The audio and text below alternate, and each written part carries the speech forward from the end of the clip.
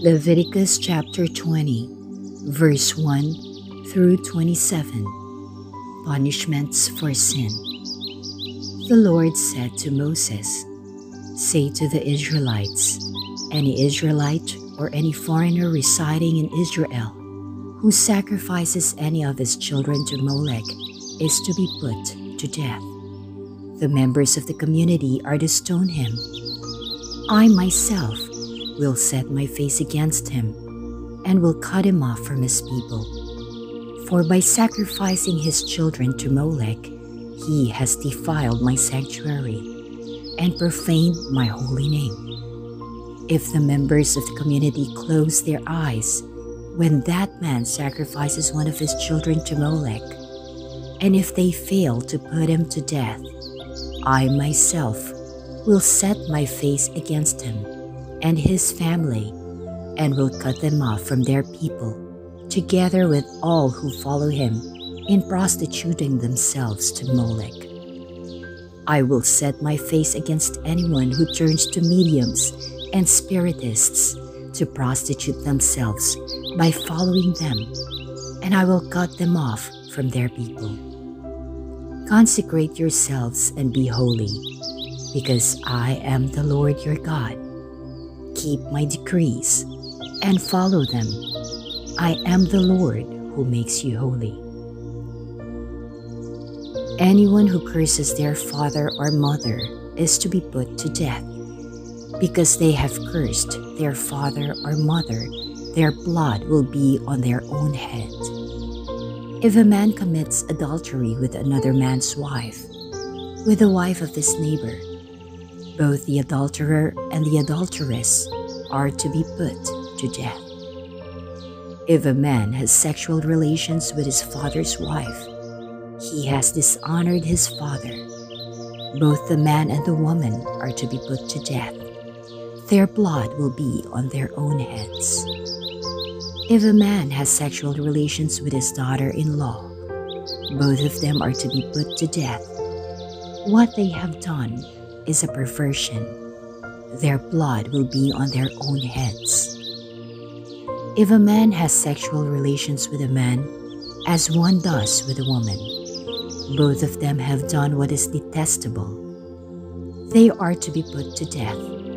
Their blood will be on their own heads. If a man marries both a woman and her mother, it is wicked. Both he and they must be burned in the fire, so that no wickedness will be among you. If a man has sexual relations with an animal, he is to be put to death, and you must kill the animal. If a woman approaches an animal to have sexual relations with it, kill both the woman and the animal. They are to be put to death. Their blood will be on their own heads. If a man marries his sister, the daughter of either his father or his mother, and they have sexual relations, it is a disgrace. They are to be publicly removed from their people. He has dishonored his sister and will be held responsible. If a man has sexual relations with a woman during her monthly period, he has exposed the source of her flow, and she has also uncovered it. Both of them are to be cut off from their people.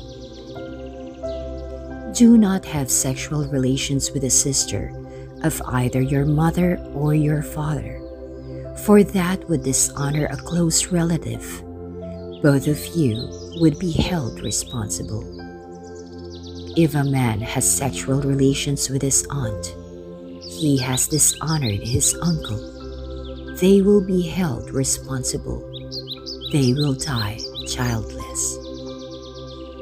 If a man marries his brother's wife, it is an act of impurity. He has dishonored his brother. They will be childless. Keep all my decrees and laws, and follow them, so that the land where I am bringing you to live may not vomit you out.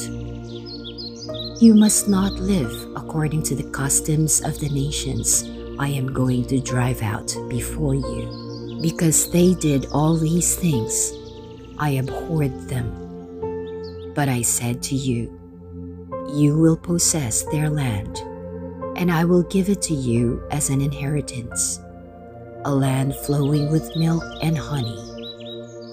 I am the Lord your God, who has set you apart from the nations. You must therefore make a distinction between clean and unclean animals, and between unclean and clean birds. Do not defile yourselves by any animal or bird, or anything that moves along the ground. Those that I have set apart as unclean for you. You are to be holy to me, because I, the Lord, am holy, and I have set you apart from the nations to be my own. A man or a woman who is a medium or spiritist among you must be put to death. You are to stone them. Their blood will be on their own head.